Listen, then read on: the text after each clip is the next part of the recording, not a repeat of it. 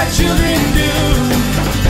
Oh, great city, God made thy human hands, home of the lion and home of the Lamb.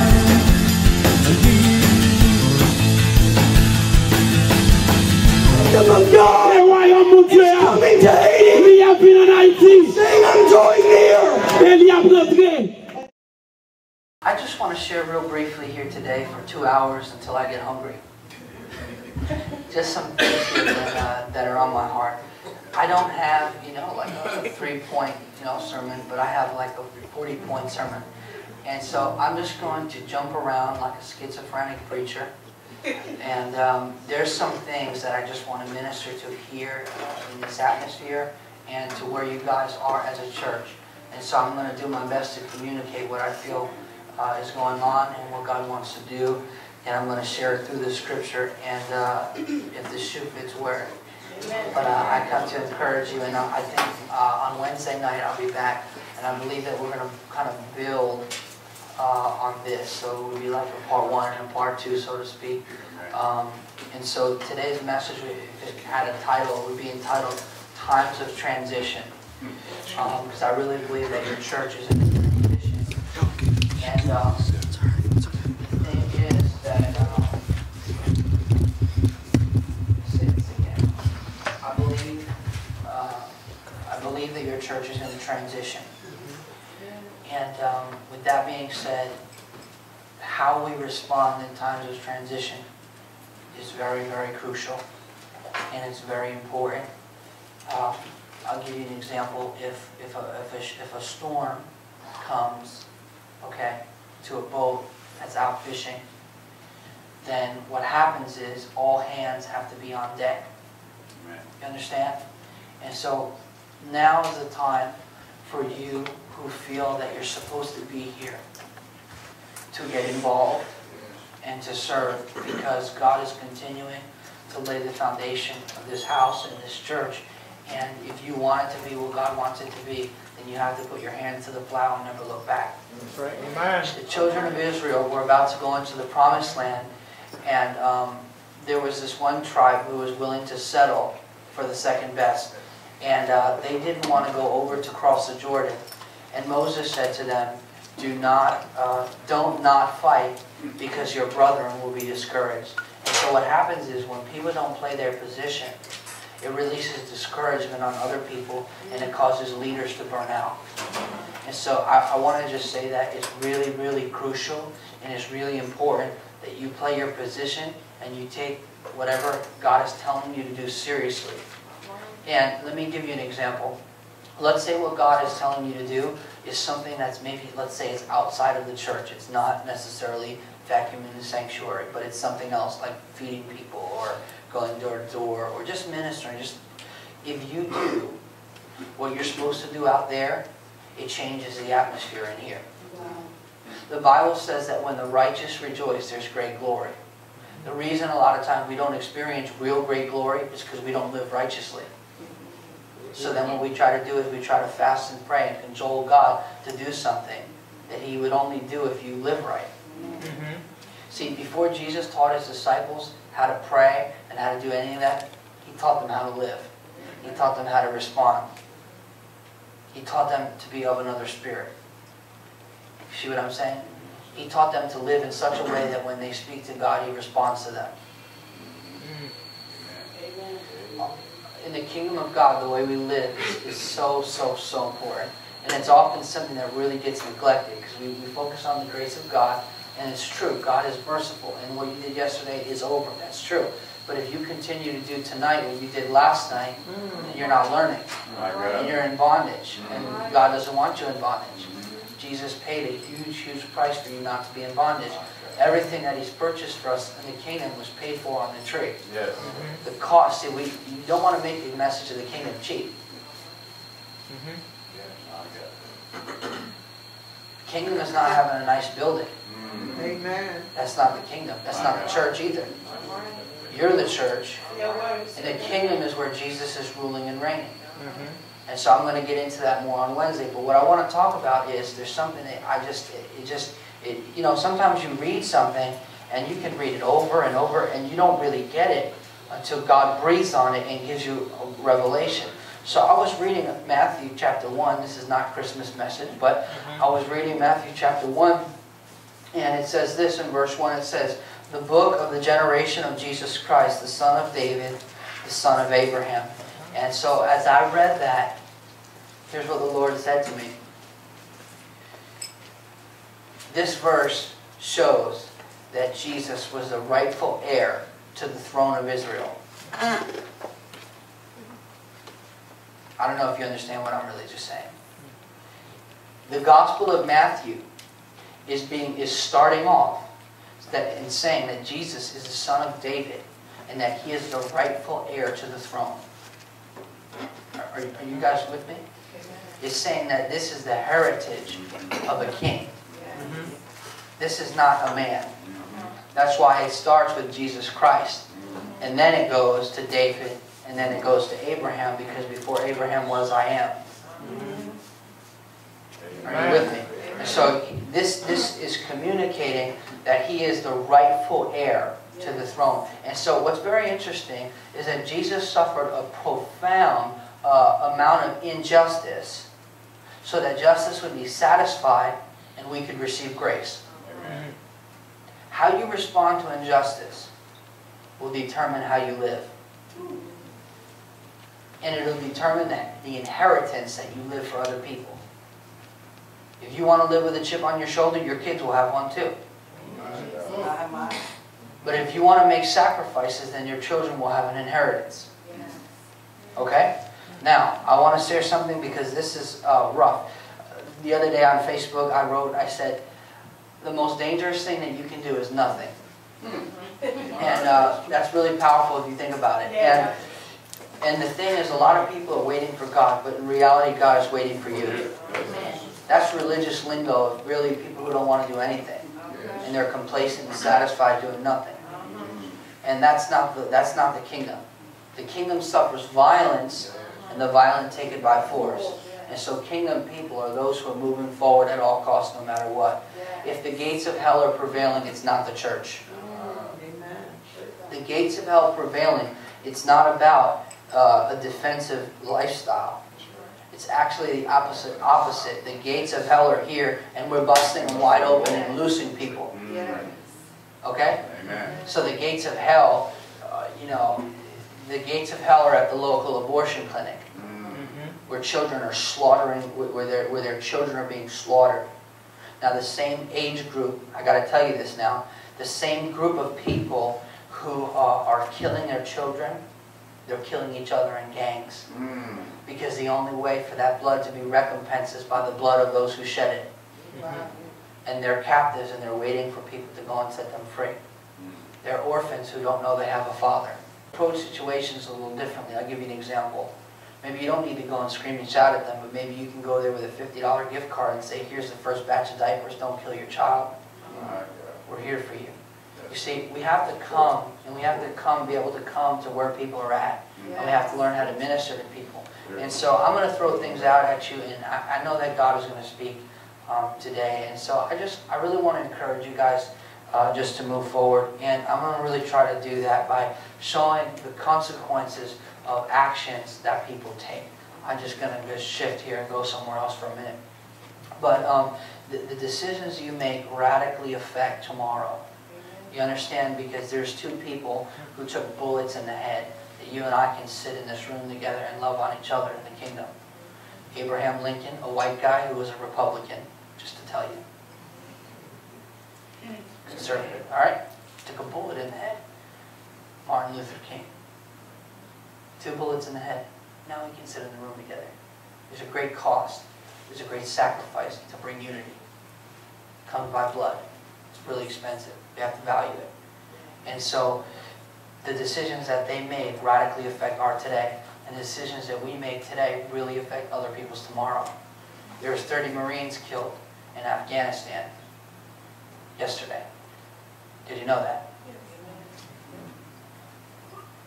Not only were there Marines, but there were Afghan soldiers who were with the Marines. and an interpreter. See? So people are really paying for us to have freedom. And we have to value that freedom because it costs them their life. And so, like I said, the decisions that we make really, really affect people. Now, like I said earlier, the most dangerous thing that you can do is nothing. I'm going to repeat that again. In the kingdom of God, there's only one direction, and that's forward. Are you with me? Of the increase of His government, there will be no end. All it does is increase, so get on board and learn how to move with God. God is not taking any steps backward. The kingdom of God is coming from heaven toward earth. It's coming through time and space, and it's knocking out anything in its way. That's what's happening. It's like a huge wrecking ball coming through time and space, destroying everything until Jesus' enemies are completely under His feet. You want to talk about the rapture? Forget about it. Come on. He's seated at His right hand, at the Father's right hand, until His enemies are His footstool.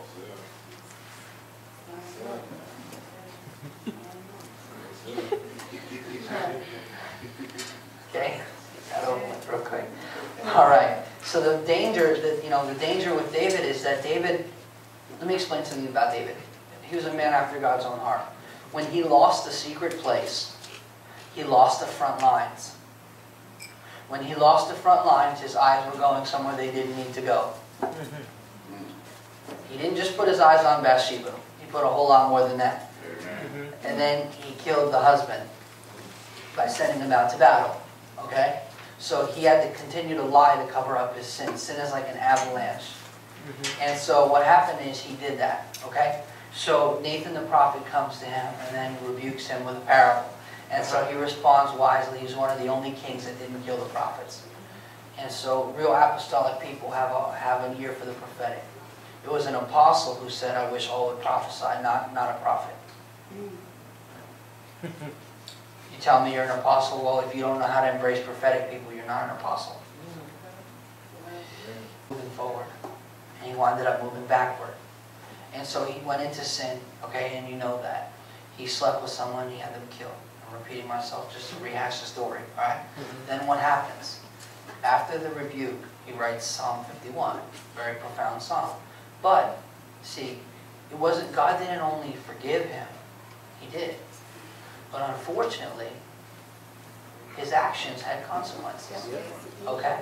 And those consequences are found, watch this, Matthew 1 verse 6. And Jesse begot David, the king of David, David the king, and David the king begot Solomon of her that had been the wife of Uriah. David's sin winded up in the genealogy of Jesus Christ.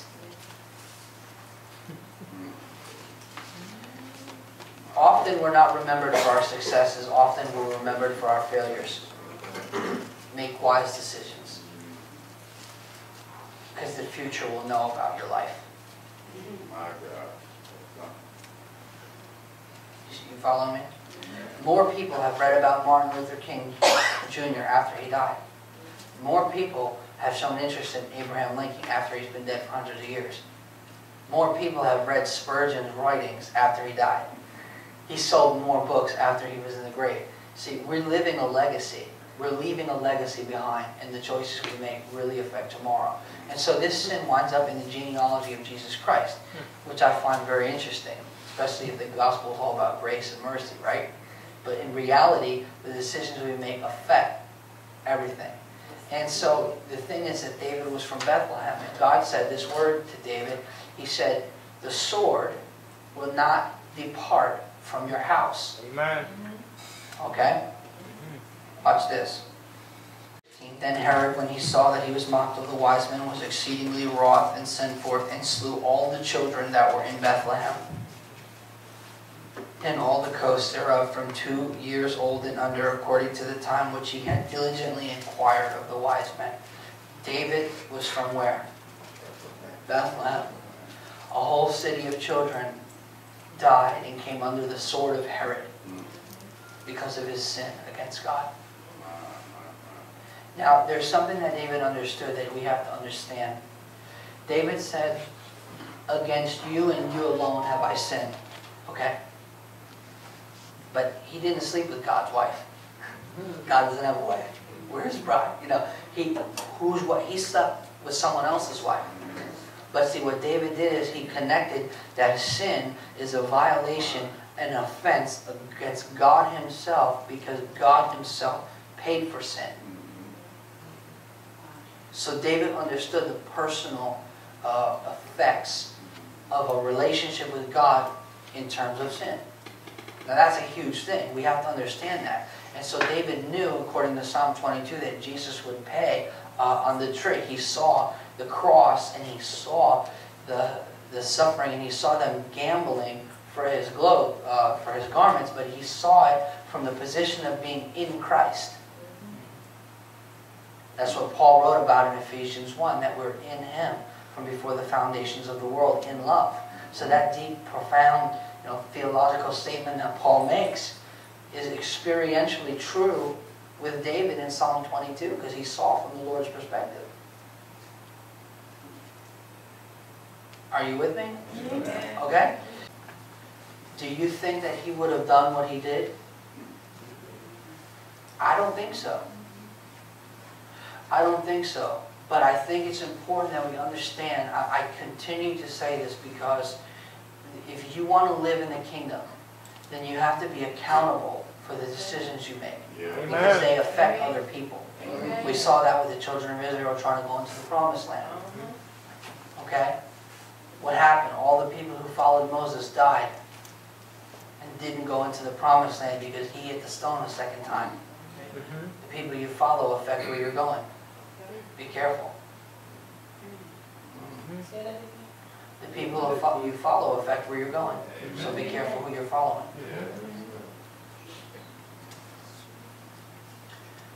Now, I want to say something here. Now, you may get upset with me, but that's okay. I still like you. When God spoke to Mary, when God spoke to Joseph, Joseph was not even the natural father of Jesus. Amen. God did not speak to Mary. God spoke to Joseph. God works in order. Joseph was responsible for the well-being of that family, and that's who God spoke to. Amen. I'm talking to women out there now. I'm not trying to be rude here, but I'm going to tell you something. If you want the blessing of God on your life, you have to understand order. And here's what I'm talking about. I'm not saying this in a sexist way. I'm saying this in a way that it's order that facilitates the blessing of God. It's like this. In the natural world, a river is a blessing. Okay? There's people starving to death, and they're dying because they don't have clean water. So the river that you see over here and all this water is a blessing that we have no comprehension of. Okay? And so this is a blessing. I go to villages all the time where people got to walk 20 minutes, half an hour, 2 hours to pump water. Can't even take a shower. It smells like, my feet. I mean, it's just rough. I'm just going to be honest with you. All right? And so you have this blessing here of this water, but it's order and it's boundaries that makes the blessing of that river sustainable. See, that river has boundaries which causes pressure, which means the water goes to a deeper body of water. If you take those boundaries from without the water, it goes into dry, parched ground. And that's how a lot of people live in their spiritual life, because there's not order in their life. Wow. Order is what facilitates a blessing in the kingdom of God. I wanted to share that. All right, now, as we continue, so John the Baptist is a very interesting guy. John the Baptist is a Levite, okay, who never ministers in Jerusalem. He never ministers in the temple. You know why? God wasn't there. That's you understand, like, for him to say, I don't want to be a Levite, you only are born into being a Levite. You don't carry Bishop Nobody's bag and become a minister. Okay, you don't study your Bible school online and into some sort of an ordination. Either you have that blood, either you're of that inheritance, or you're not getting jack. Come on now. Nothing. And so he takes that and he lays it down and he puts it on that altar. And he put something on the altar and he gained something much better. He became the fulfillment of a prophecy of Isaiah. It's like he could have stood there and said, I am the word of the Lord. I mean, you are looking at the word of the Lord. I'm him. I mean, that's amazing. This is the greatest prophet. Why? Not because he did miracles. No miracles, but he's the greatest prophet. Why? Because miracles don't impress God. We're enamored with miracles. Listen, I can slap my wife and you can see that lady healed.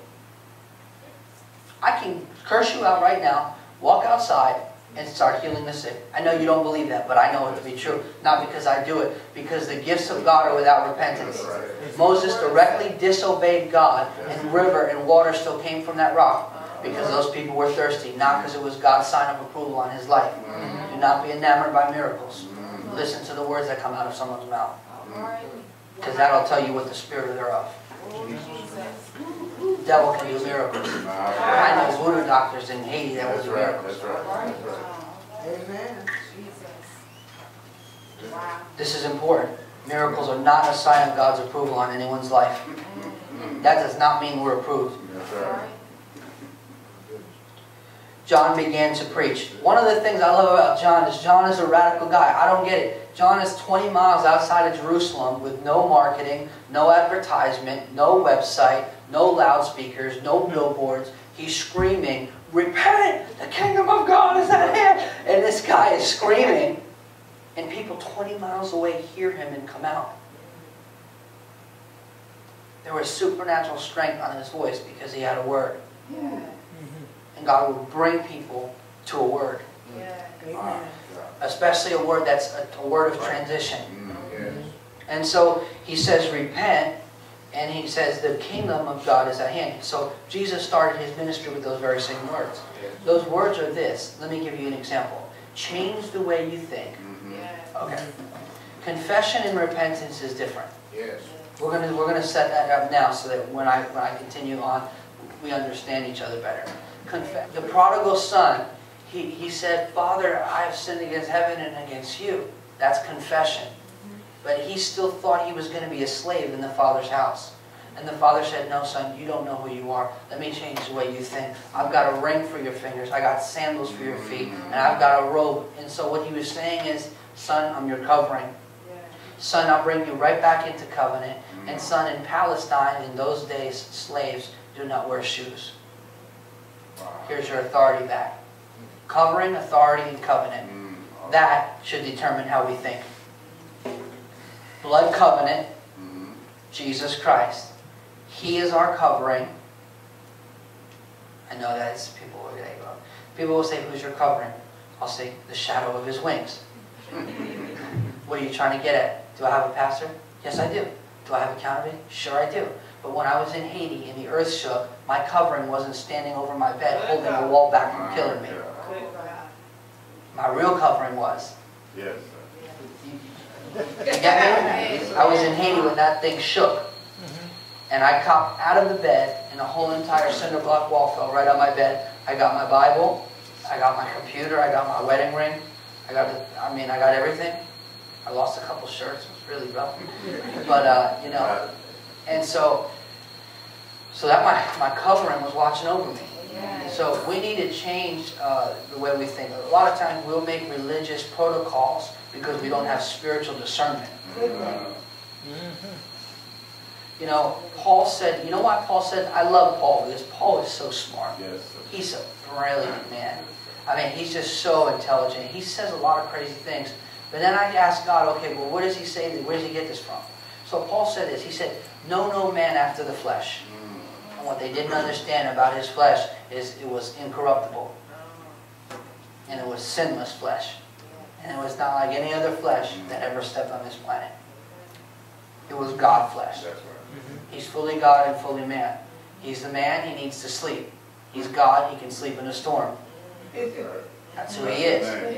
That's who he is. And so John the Baptist comes on the scene. Okay, he's preaching. We know that. He's yelling. He's dressed weird.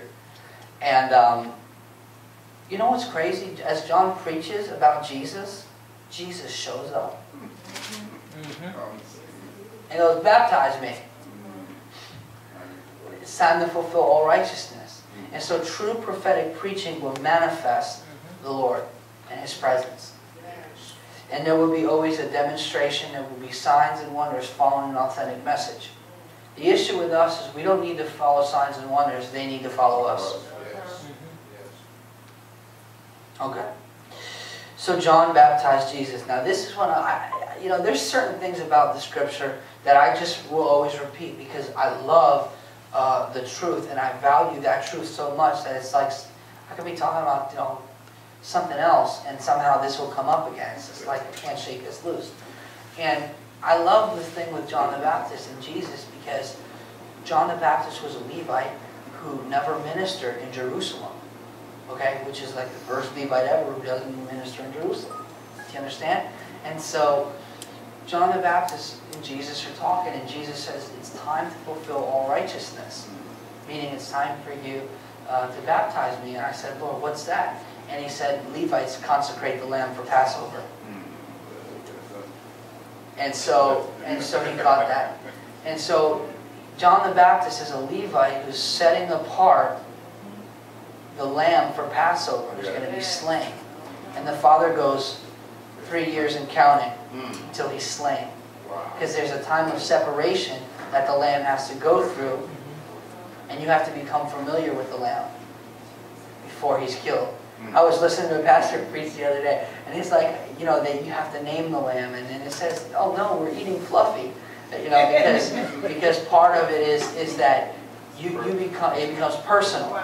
Because God is a God of relationship, and it becomes personal. And there is a sacrifice when you lose someone you love. And so this was the people who really loved Jesus and really were getting to know Him, they felt a real small part of the Father's pain of that separation. And they felt that. And so that was what God wanted them to feel. Because they were never going to feel it again. And so John the Baptist preaches, Jesus shows up, the lamb gets consecrated for Passover.